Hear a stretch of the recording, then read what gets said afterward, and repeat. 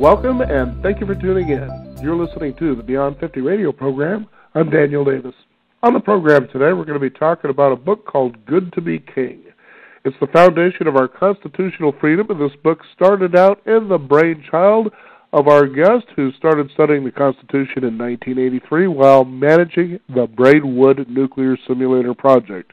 The book began formulation as he began running for the Libertarian Party in 2003, and it was also marked with a foreword by Ron Paul, Republican of Texas, known for his integrity and independent views, wrote the foreword, as I said. You're going to be pretty alarmed for the listeners out there who may think they understand and know what the Constitution is and what our rights are, but you'd be surprised at just how much this country has changed since the inception of our founding fathers and this document known as the Constitution. I'd like to welcome to the Beyond 50 radio program today our guest, Michael Badnarik. Michael, thank you for joining us here on the Beyond 50 radio program today. Oh, thank you so much for having me. I'm looking forward to it. You know, this is an interesting conversation because you can go out to most Americans and they have an idea about what the Constitution is and maybe about what some of our rights are, but they really don't know it as well as they think they do, as you were saying in your book. That's true. I give presentations frequently, and I'll ask people to raise their hand if they're good, patriotic Americans. Not surprisingly, everybody raises their hand. And it's okay, raise your hand if you could tell me how many articles are in the Constitution. And nobody's able to do that. Most people think they know what the Constitution says, but they really haven't read it. And, you know, my final question is always, well, hypothetically, if the government was doing something unconstitutional, how would you know? And, you know, real quickly you realize that you really wouldn't know until you study the document. I think it's really interesting because we learn about history in a particular way, especially for those of us who had attended public schools, government-funded schools for the most part, and all the hero worship we tend to get out of our textbooks. Then years later, as we grow into adults and we actually take an active interest in history, we begin discovering things that leave us scratching our heads and thinking to ourselves, have I been hoodwinked? And the answer to that question is yes. We've all been hoodwinked, unfortunately. Now, as you teach about the Constitution, what surprises you from your classmates, the kind of, interaction that you tend to get when it comes to learning about the Constitution? Well, you know, we are the good guys. Our flag is red, white, and blue. You know, the presumption that, well, we would never do anything wrong. And when they discover that, you know, evil people are everywhere, and, you know, they are also, unfortunately, embodied in our Congress and, you know, all of our, levels of government. I've actually had students crying during one of the coffee breaks because they realized just how corrupt that their government really was. And it was just a shock to the system. Now, it gets to a point, too, and I think because I would say that our approval rating of our government is probably at an all-time low. We just don't believe we can do anything about the situation we're in. What do you say to somebody who has that sort of thinking? Well, it's not that we can't do anything about it. It's at the point where the things that we're going to have to do are unpleasant, and, you know, people don't want to take those final steps. You know, we're going to have to indict people and put them in jail for a long time. I mean, they are literally guilty of perjury and treason. You know, they've taken an oath to protect and defend the Constitution. Now, that's what the words say, but none of us expect, you know, the government agents to go to the National Archive and stand in front of this piece of parchment. I mean, it's under nitrogen gas. We're taking really good care of the piece of paper, but we're not taking good care of the ideas that are listed on that piece of paper. And that's the problem. And, once people start to read the Constitution, their first reaction is, well, that's not the way we do it. And I laugh. I go, yeah? So what are you telling me? You're telling me that government doesn't operate the way the Constitution says they're supposed to operate? Wouldn't that, by definition, be unconstitutional? And my class is just incredibly eye-opening. It's an 8-hour class from 9 a.m. until 6 p.m. We take about an hour for lunch. And people show up and it's like, oh my gosh, I don't know if I'm going to be able to stay awake all day. This is a long time. And when we get to 6 p.m., I'm thanking them for coming and, closing up the class. They go, well, you can't quit yet. We've got 500,000 questions we got to ask. And so typically what I do is I terminate the class because, we usually have to get, empty the room at the hotel or wherever. But then I go to a restaurant, and I always pick a restaurant that's got a back room where we can sit around and, let people ask all the questions that they've suddenly come up with. I have a challenge that I give all my students. I tell them that I can answer questions about the Constitution longer than you can ask. And at one location, my students kept me awake until 2 o'clock in the morning. It was 8 hours of questions after an 8-hour day of class. So apparently, the information that I was providing them hit a nerve. And they were incredibly enthusiastic about finding out more, finding out what we can do to protect the spirit of this country. We go to 4th of July parades, we light fireworks, we have picnics, and, I don't know that you'd ever find anybody who would openly say they don't love the United States. But what they're really saying is they love the ideology, the way we've pictured the United States all these years, the way we learned about it in school with, as you say, all of these heroes. But when you find out that that's not the way things work today, when you find out that, the people in Washington are not your heroes, it's a little bit traumatic. And people do genuinely love the freedom, and they want to fix it.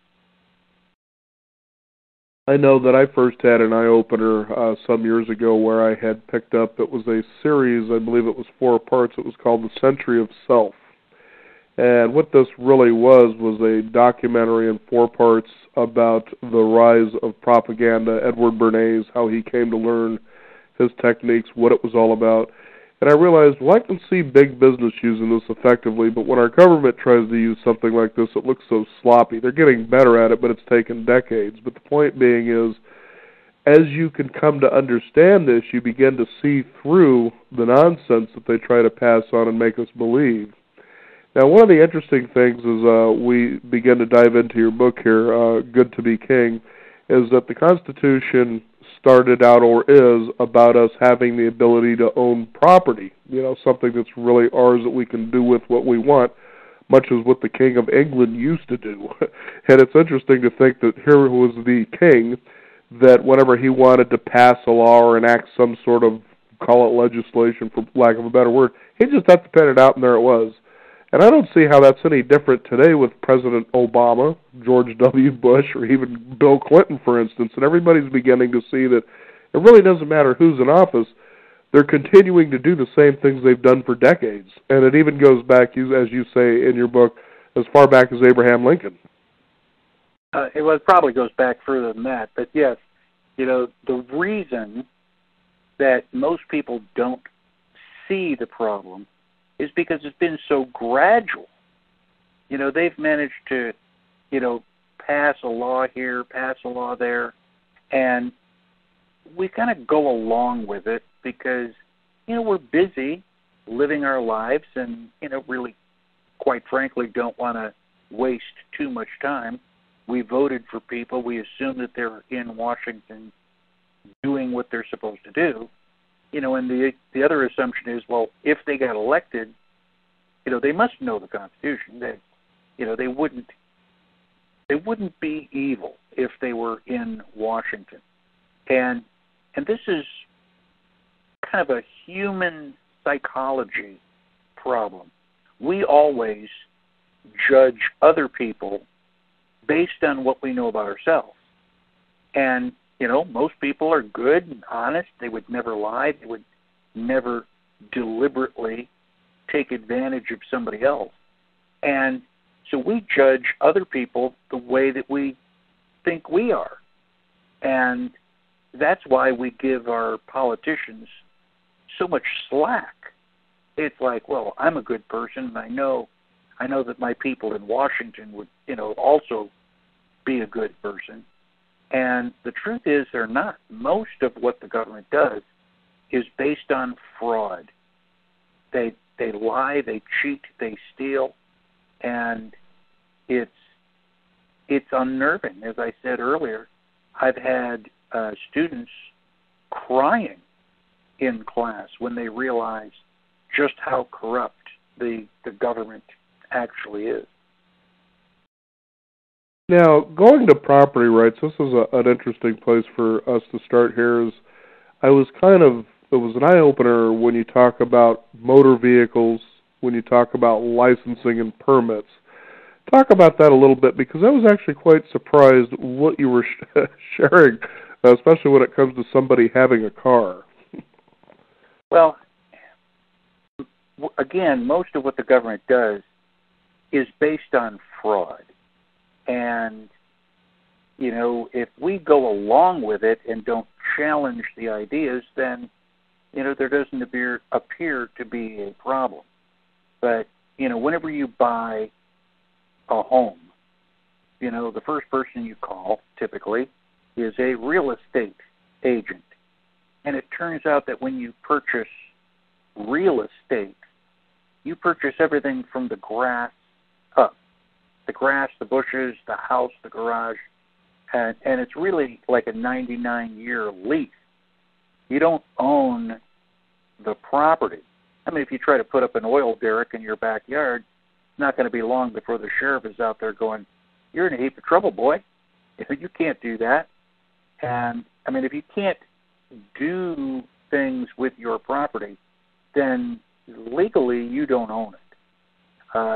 But with cars, if I give you a gift certificate, do you have the gift, or do you have a piece of paper that represents the gift? I mean, you may have a piece of paper that says that, you have a 1-week vacation in Hawaii. But until you go to the travel agency and convert that piece of paper into plane tickets and, a Hawaiian pineapple, you don't have the actual vacation. So you go to the auto dealer, you start giving them money, you pay it off over time, and when you're done paying for the car, the government will send you a certificate of title. Well, if you have the certificate of title, do you have the title, or just a piece of paper that represents the title? And since you can accomplish most of what you want with the certificate of title, you think you own the car. The truth is you don't. You're only in possession of the car, and the state where you live is holding the original title, which is known as the MSO, the Manufacturer Statement of Origin. And it's difficult, almost impossible, to purchase an automobile and acquire the MSO because, the auto dealers are in cahoots with the state. However, it is difficult, but it's not impossible. And I know a couple people who have, basically thrown a small tantrum. They have all this cash, in their hand. And, fortunately for greed, the auto dealer wants to sell the car badly enough that they may, on occasion, sell you the car along with the legal title, the manufacturer's statement of origin. And, this sounds like Alice in Wonderland. I'm fully aware of that. Your listeners may think that I've had too much to drink before I came on the air. But you get a copy of my book, and I have photocopies of, what a manufacturer's statement of origin looks like. Now, the reason I wanted to bring that up is because of how we're abided by the laws when it comes to driving a car. And as you had pointed out in your book, well, that depends on if you're driving it for profit. Are you a bus driver, a cab driver, somebody who, hauls food, for instance, whatever the case is, you're actually driving because you're doing that for an income. Now, that's much different than somebody who, for instance, just wants to go to the store or maybe go to the woods for a camping trip. Now, I wanted to bring that up because actually here in this state, I live in the state of Oregon, it was about probably 8 years ago, I had ran into an acquaintance through a friend of mine who was actually fighting the state of Oregon. He says, there's a law in the state of Oregon that says this: you can have a car, you can drive your car, you don't have to have a driver's license, you don't even have to register the car unless you're planning to use it, as a business for profit. And that's what you abide by, is the laws that govern around that license. Now, what was interesting about that is people are like, really? You mean to tell me that I can actually drive my car and I'm not really bound by the laws of what the license bounds me by? And he says, absolutely right. He had actually been thrown in jail I don't know how many times. I don't know how many times he was kicked out or at least detained when he was at the DMV for optional licensing. These are all things that are available to us right now. And it was just astounding. Here was the guy, by the letter of the law, trying to implement his rights because of that law and the kind of adversity that he was facing as a result. Well, I understand it completely. I have done the same thing myself. The Declaration of Independence says that you can pursue happiness, but there's no real guarantee that you're going to achieve happiness. And, you have to decide how badly you want your freedom. Patrick Henry said, give me liberty or give me death. And people quote that all the time. They go, oh, gosh, isn't that clever? They've got bumper stickers and T-shirts. But I don't think they really stop to consider what that really means. Where liberty or death. And so people say, well, gosh, Michael, you get thrown in jail and, oh, it's just so much of a hassle. It would be easier to get the driver's license and not fight the system. Well, it's true. It would be easier, but it wouldn't be right. I don't like anybody telling me what I have to do. And when I find out that this whole driver's license thing has nothing to do with safety, nothing at all. It is all revenue generator for the government in the city. And, I was going, 3 miles an hour over the speed limit, and I had a police officer, headed the other direction coming towards me, and he pulled a U-turn across like 4 lanes of traffic to come up behind me and pull me over. And I said, are you kidding? You think that 3 miles an hour over the limit is more dangerous than that, total U-turn that you did, just disrupting all this traffic? You're almost killing people trying to pull me over because your, radar gun said that I was going 2 miles an hour. It's absolutely ludicrous. It's all about revenue. And if I'm going someplace to buy something and, okay, the price seems a little bit high, it's like, okay, so, it's expensive. But when I find out that it didn't have to be that expensive, that quite literally I was being ripped off. I don't care how much money I lost. To me, it is a matter of principle. And I'm not going to just sit around and let somebody take money from me, not when I know that they've cheated. So, yes, it is difficult, but, I'm a man of honor. I'm on a crusade, and when you discover how many other things the government does, which are all immoral, unconstitutional, and a violation of our right to property and freedom, it gets a little bit irritating. And like I say, people take my class, and before long, they want to do something about it. They don't want to just sit back and let the government continue to take advantage of them. I would say that in 2008, people felt hope because they felt that their vote had mattered as we brought in a new president.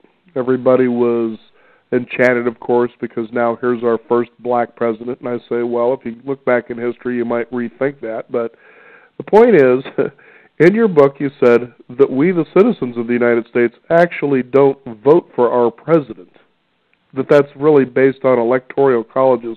Describe that a little bit more for us. I happened to run for President of the United States in 2004. I consider it a youthful indiscretion. It would have to be with 25,000 miles under your feet. Yeah, it was not a good idea, but I'm glad that it's over. However, when the Founding Fathers organized the Constitution, they deliberately wanted to put people in office using different methods. House of Representatives was a direct popular vote. So that's where you personally are voting for the representative that's going to go to Washington and speak in your behalf. The senators were originally chosen by the state legislature.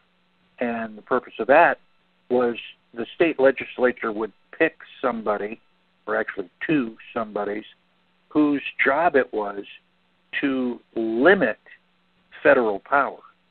This is one of those systems of checks and balances that we hear about, but don't really understand. We don't want, or at least at one time, we did not want the federal government getting too big. And so senators were chosen explicitly to go and veto anything that would give the federal government more power. Well, in 1917, we changed that system, and, basically people were kind of conned. Like, well, you're smart enough to vote for representative, aren't you? Yeah. Well, why aren't you smart enough to vote for senators? Well, yeah, that makes sense. And so we changed that process. Well, people don't vote for senators, who are going to limit government power. They just vote for the senator they like the most. And ever since 1917, the federal government has been growing almost exponentially. For president, you have to understand that this was back in the 1700s. We didn't have the internet. We didn't even have telegraph at the time. And how are people in some of the western states going to express their desire for a particular presidential candidate?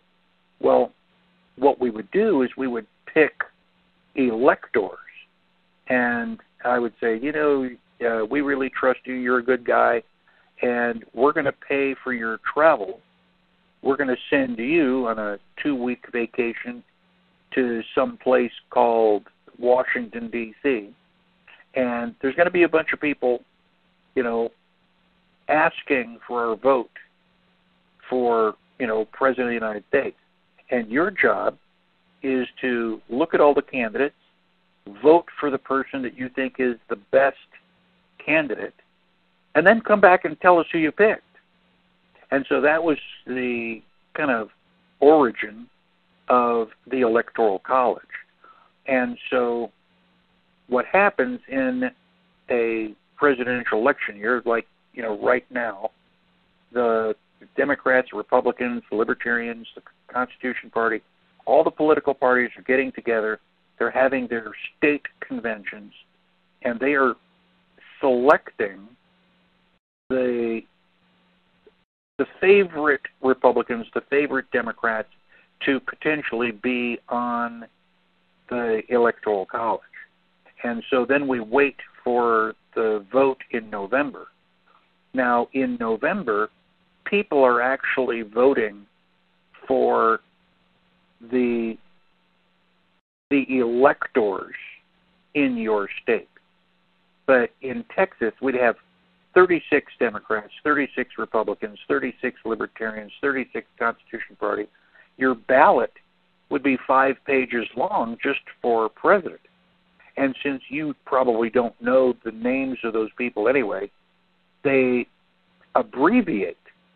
And instead of putting the names of all of the electors, they put the name of the candidate, the presidential candidate for that party. So George Bush's name goes up for the Republicans, John Kerry's name goes up for the Democrats, and Michael Badnarek's name goes up for the Libertarians. And so I admit, people see my name, they put an X next to my name, and from their point of view, they voted for me. When in legal reality, what they did was vote for the electors, the Libertarian electors in that state. So it's really kind of a technicality, but there's no point in changing that system until a larger percentage of Americans understand the important parts of the Constitution. Well, I thought that would be an interesting thing to bring up, considering what had happened in the 2000 election, where allegedly it was all about the state of Florida and the voters, where their votes didn't count or they weren't able to cast their votes, and you realize, based on what you're saying, well, no, you're voting for the approval that somebody else has. It's not yours, it's somebody else's. And I thought, that's pretty astounding when you think how distracted we were about the fact that voters were angry because they didn't feel that their votes actually got in there and that there was actually ballot tampering, when in fact that really doesn't seem to matter, does it? It really doesn't. It's, metaphorically, if the house has burned down and it's laying on the ground smoking and the, firemen are there putting water on whatever is left smoking, you're going, oh my God, I have a broken window. Well, yeah.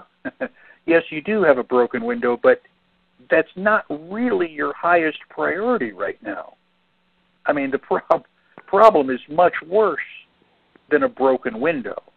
And so when people start to, argue about, whether Barack Obama is officially a citizen or whether the Electoral College should be allowed to, it's like you're fighting over details. We got bigger problems than that, and it's your ignorance is showing when you're focusing on things that really kind of don't even matter. And that's why I brought up about that series that I was talking about, The Century of Self. If people could understand and see what's going on, just as you said, they'd realize, why am I bickering over details? Well, because you want to be distracted enough so these guys can go and do something else. The most successful thieves usually steal when they're standing right in front of you shaking your hand.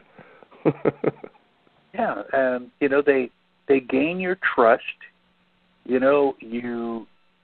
You stop worrying about whether they are going to rip you off or not, and it's all about establishing trust. Whenever you meet a stranger, you don't know if they're friend or foe. You don't know if they're going to be good guy, bad guy, whether they're going to attempt to rip you off. And so you're nervous. You're nervous around strangers. But then they talk real nice, and They're saying things that you like to hear, and what happens is that you mentally make a decision that, oh, this is a good person. I trust this person. And then it's not your fault. I mean, it's just psychologically the way we work. Once you have established that friendship, you stop worrying about it. You only pat search somebody once to see if they have any weapons, and then, if you don't find a gun the first time, you don't keep on pat searching them over and over and over again. But, in certain cases, you really should, because they may have hidden the gun for the first pat search, and, as soon as you stop looking, that's when they pick up a weapon and surprise you. So, we take our, representatives for granted. We get all excited, every 4 years we elect a president, and then we stop. We start worried about taking the kids to soccer practice. We've got to work for a pay raise, and our focus is definitely not on Washington, D.C. We usually have no idea what Congress is voting on until after it's over, after it's too late. So we as a population, all the people in the United States, need to place a much higher priority on what the people in Washington are doing. And I'm telling you, if you take my class, you're going to discover that the people in Washington are not your friends. They are not raising taxes to make your life better. I mean, who do you think is going to be spending all that money? Exactly. Like, oh, good, they're raising my taxes again, and I'm going to get nothing. Well, I think what's interesting about that, too, is whenever that comes up for me, the memory always is of George W. Bush on national television as he's getting ready to go out of office after his 8-year tenure, and he says, we're asking the American people for $700 billion to bail us out of this situation we're in. And the first thing I thought is, you ain't asking us for a damn thing. You're telling us you're going to do this, and you're just hoping we'll just throw arms around you for support. And I thought, when you take a look at that and how we were talking about voting earlier, a lot of things that get done in Congress usually get done under the radar, so to speak. And one of those things was a big thing when it was the creation of the Federal Reserve. Yes. I have to be really careful when I talk about the Federal Reserve, because that's why I should have brought E.B. Griffith on the program again. Yeah, he's wonderful. If you want to talk about conspiracies, I mean, this is just like a James Bond movie where Goldfinger is trying to take control of the world. Now, the good news is that, if it's Goldfinger, James Bond is going to save the day, and, he can't do anything wrong, and, and it's all make-believe. The problem is that Congress is not make-believe. They really are. Well, in this case, it was the bankers who decided that instead of competing against each other, they would work together as a team and, basically form a cabal to control all the money in the United States. Now, if I don't have an apple, can I give it to you? And the answer is, well, no, I didn't have it in the first place. What am I going to be handing you? And I'm just going to be holding my hand out, and it's like, tell that. Well, if you read the Constitution, Article 1, Section 8, Clause 5, says that Congress has the authority to coin money. Well, what would you coin money out of? Well, gold and silver, naturally. And I can go through a lot more detail and proof, but Congress was never given the authority to print money. So Congress couldn't do it. So if Congress is not allowed to print money, how does Congress give a private organization called the Federal Reserve, who is not part of the federal government? Federal Express is not part of the federal government, but they've got the word federal in their name. So if Congress does not have the authority to print money themselves, how do they give that authority to a private company? Basically they gave the Federal Reserve a monopoly on counterfeiting. And the sad thing is that Article 168, Clause 6, the next line in the Constitution, explicitly says that Congress is responsible for punishing people who are counterfeiting. So, not only are they not allowed to do it in the first place, they were supposed to stop it.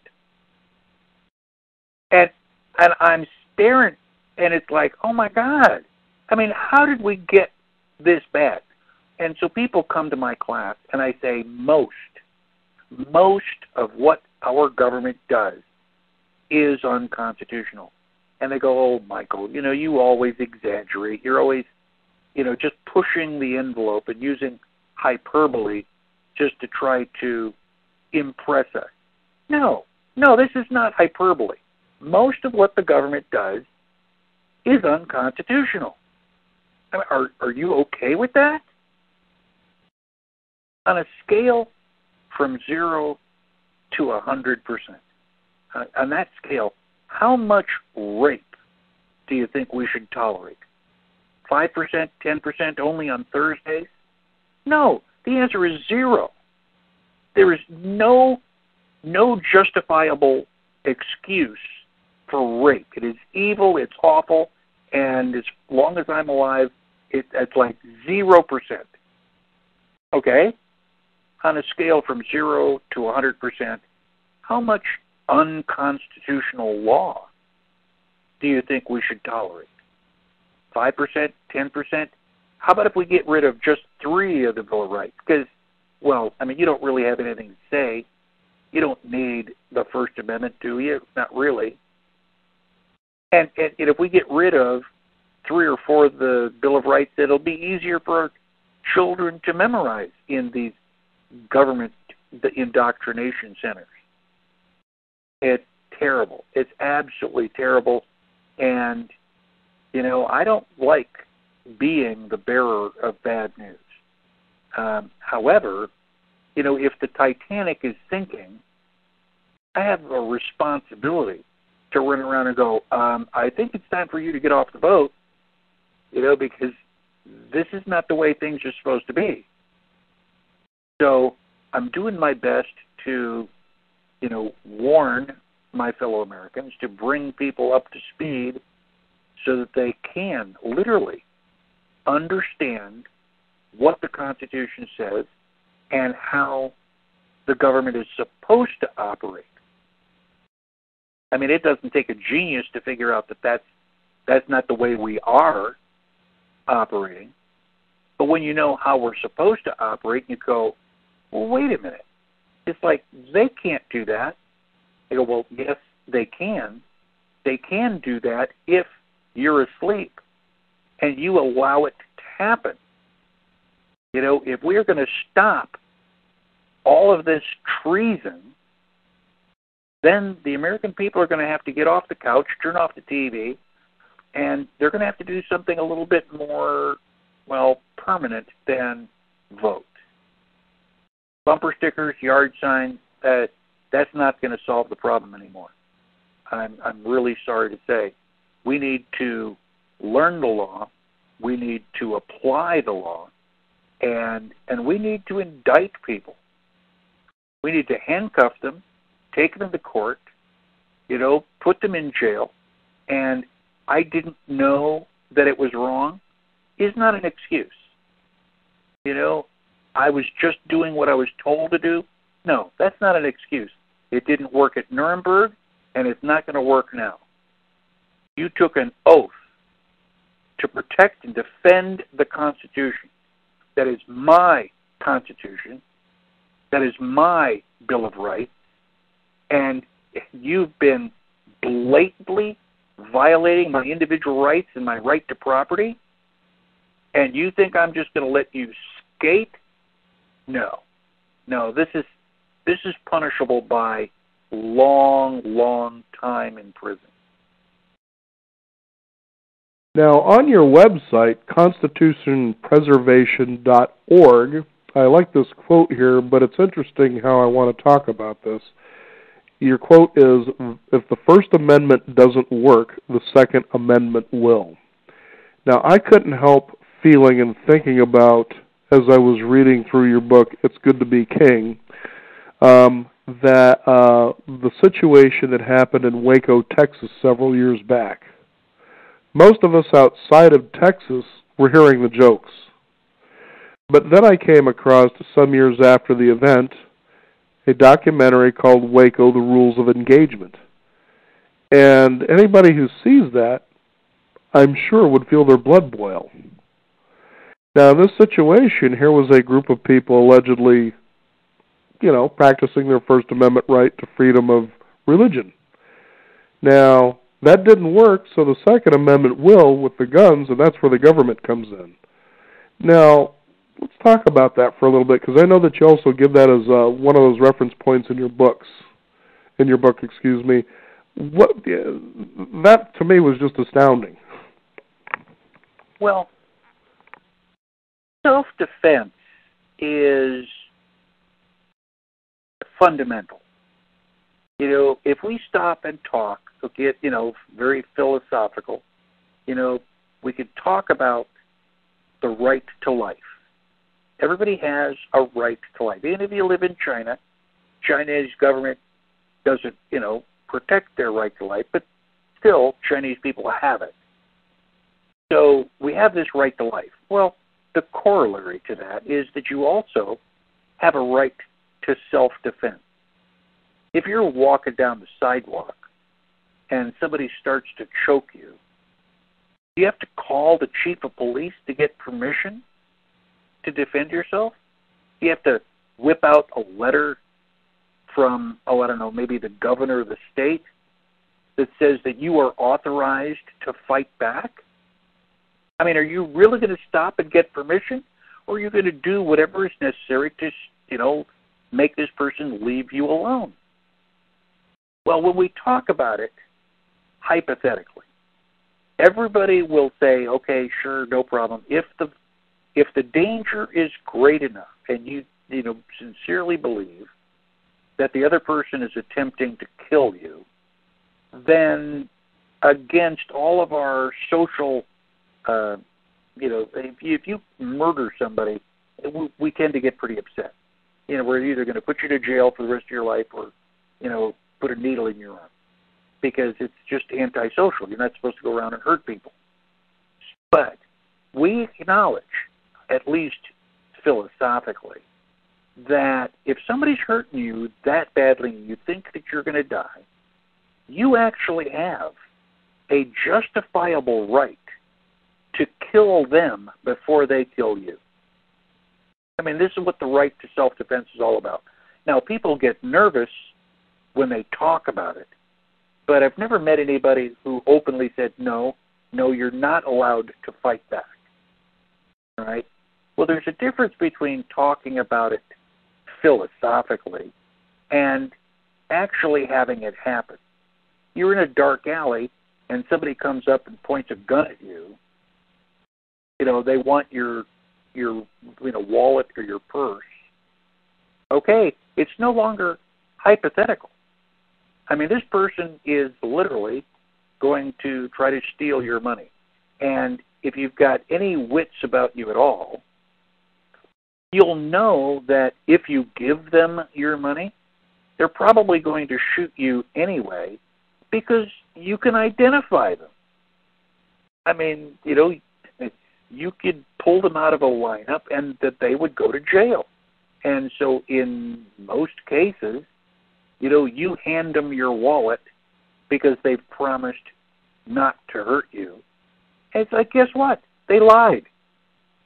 They're going to take your money. You don't think that lying about shooting you is even a possibility?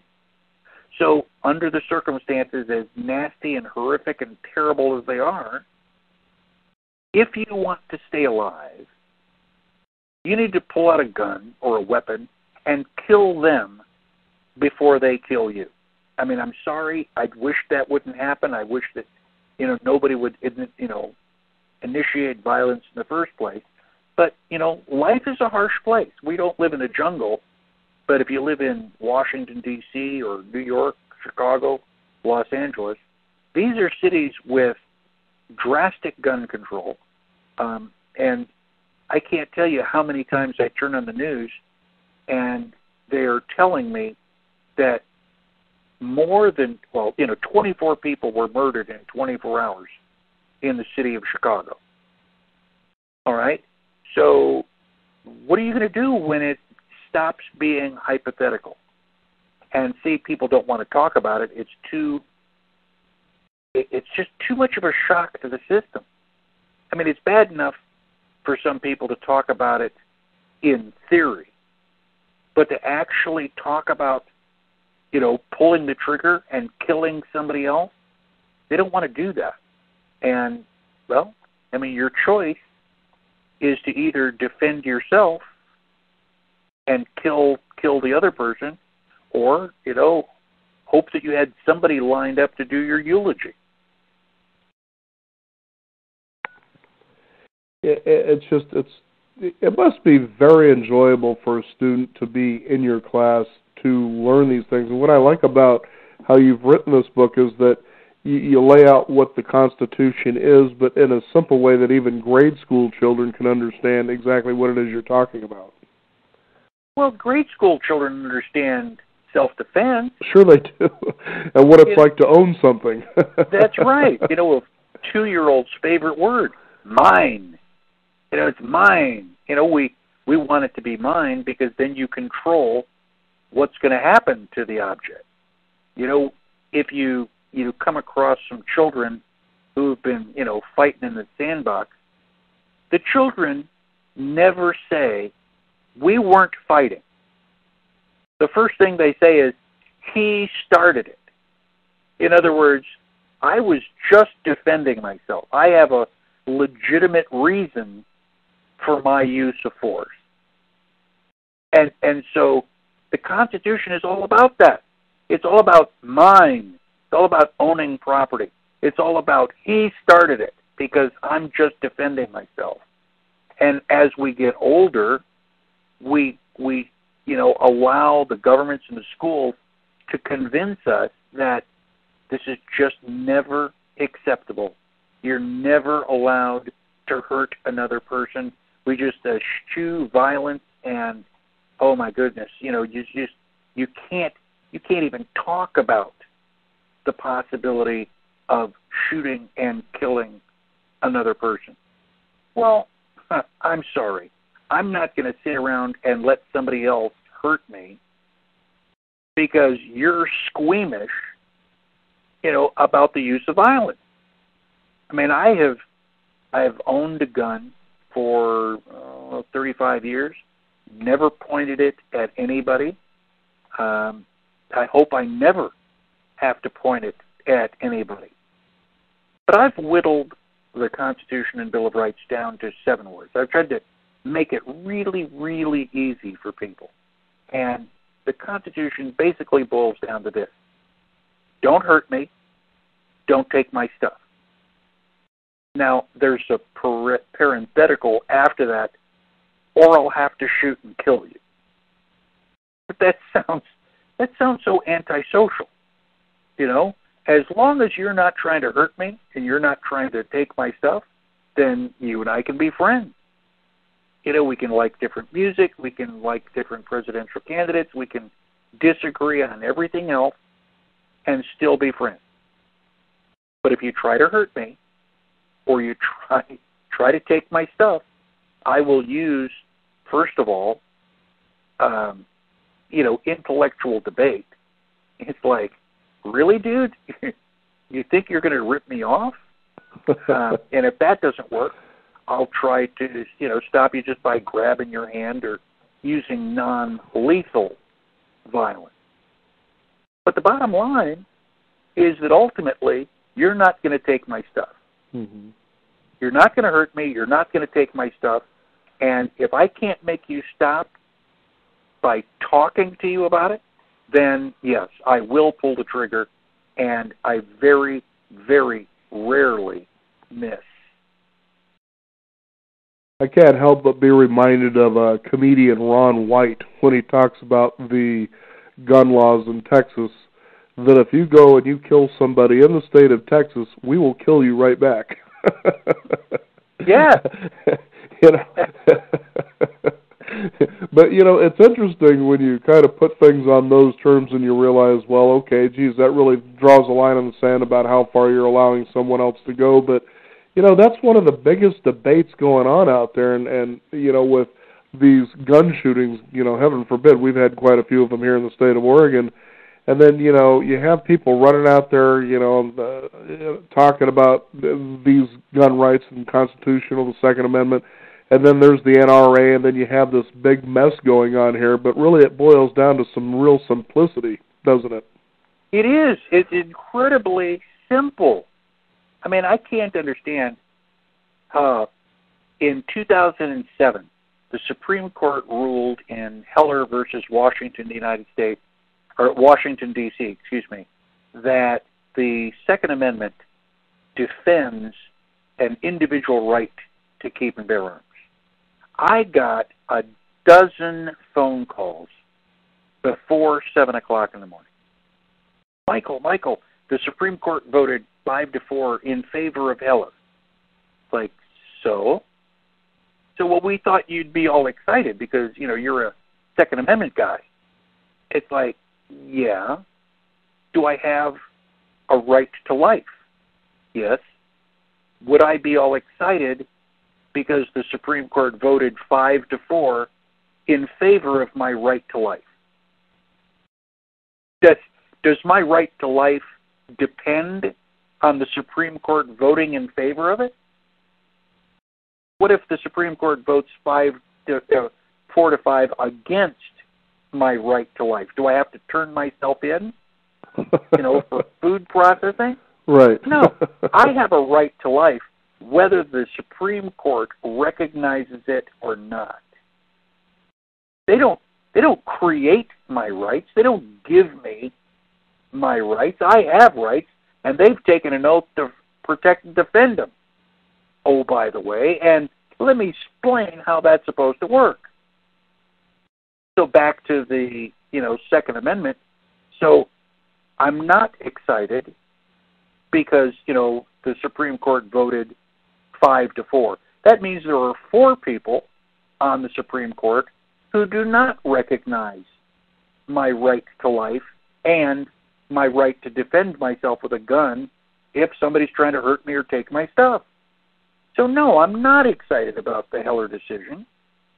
I'm not excited about the Supreme Court. They wouldn't recognize the Constitution if I wrapped the Constitution around a baseball bat and beat them with it.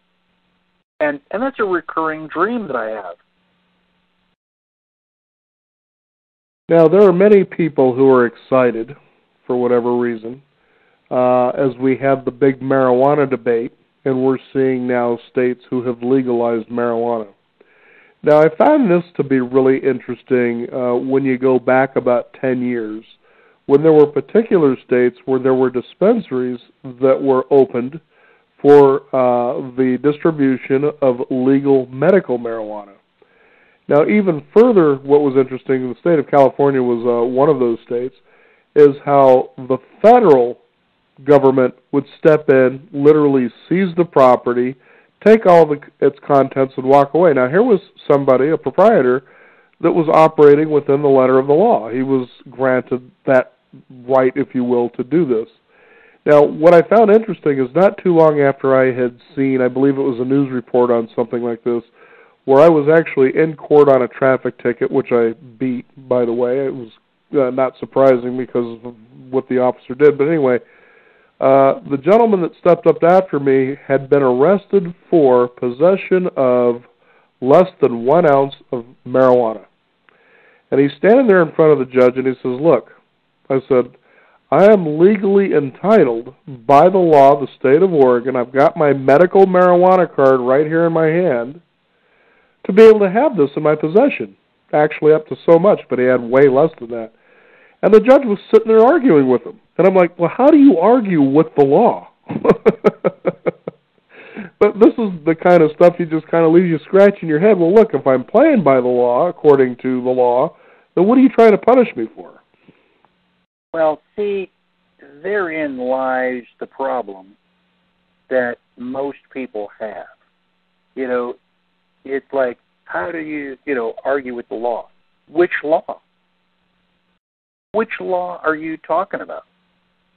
Are we talking about federal law, state law, city ordinances? Are we talking about French law, Canadian law? I mean, really, what law are you talking about? And one of my favorite scenes is from the movie Deliverance. Shortly after Burt Reynolds has shot the guy with the bow and arrow, and his partner Drew is all upset. Oh my God, we killed somebody. We got to, it's law. And Burt Reynolds goes, what law, Drew? What law are you talking about? They're out in the middle of nowhere, and it's literally the law of survival. If you had civilized law out there in the middle of Georgia, I think was where that movie was supposed to be, you would have had police officers there to kind of prevent the event from happening in the first place. But, when you're out in the middle of nowhere and you are surviving on your own, in this case, cruising down the river in a canoe, I mean, you have to bring your own food. You have to, light your own fire. You've got to do your own self-defense. There's no law that you can call on to protect you. So ultimately, your life, your survival, your self-defense is your responsibility. And part of what we go through, I don't have time to spend a lot of, discussion on it, but we do talk about different jurisdictions and what those jurisdictions mean. The Constitution is the supreme law of the land, meaning dry spaces. And admiralty law is law of the sea, out there in the middle of all that water. Well, common law, law of the land, is about property. You could put up a fence and say, okay, this property is mine. This is my farm. And we can understand that. But there's no property in the middle of the ocean. You can't put 4 buoys up and say, okay, this little spot of the ocean belongs to me, because the ocean is quite literally fluid. And so just for practicality, you have to have a different set of rules while you are on the water. And that's about as far as I go with it, to make you understand that right. You have to understand jurisdiction. Mm-hmm. You've got to figure out whose law is going to supersede who. And one of the things going on in the United States is the lie that federal law trumps state law. Oh, I'm from the government, I'm here to help, and that, federal agents or FBI agents come in and they're just going to take over and take charge. No, it doesn't work that way. All you have to do is look as far as the 10th Amendment, and, if you understand what the 10th Amendment says, the states have more power than the federal government. The state can throw the federal government out of the state anytime it wants. But unfortunately, we've been suckered, or rather the states have been suckered into accepting all of this federal money, and all that federal money comes with strings attached. It's like, you know, being a boy toy or a kept woman. You find somebody who's really rich, and they're going to pay for, all your food. You live in this luxurious mansion, and then they say, well, okay, you have to, go outside and wax the BMW. I go, well, gosh, I don't want to do that. Well, it doesn't really matter what you want. You've accepted the terms of the agreement. You've accepted the fact that you're going to let somebody else with money take care of you, and you're no longer going to be responsible for your own survival. So now, guess what? You don't get to make the choices and the decisions. You no longer get to be independent. You gave up your independence. You volunteered to let somebody else take care of you. You basically gave up the right to make your own decisions, and now you've got to play by whatever rules are dictated to you by, your, sugar mama, your sugar daddy. Well, apparently the state of New York agrees with you when it comes to the fact that states do have more power than the federal government does, because they're not allowing anybody to come in there from the federal government without permission. That's good news. I am somewhat skeptical. I'd like to see that on the 10 o'clock news before I believe it. But it is true legally and on paper. But once again, the Constitution is only a piece of paper. It is only as good as the American public that is willing to enforce the Constitution. So if you don't know what the Constitution says, don't come crying to me because, the federal government is sending you, tax forms every April. You got to understand what this is all about, and you've got to be willing to stand up and make it happen.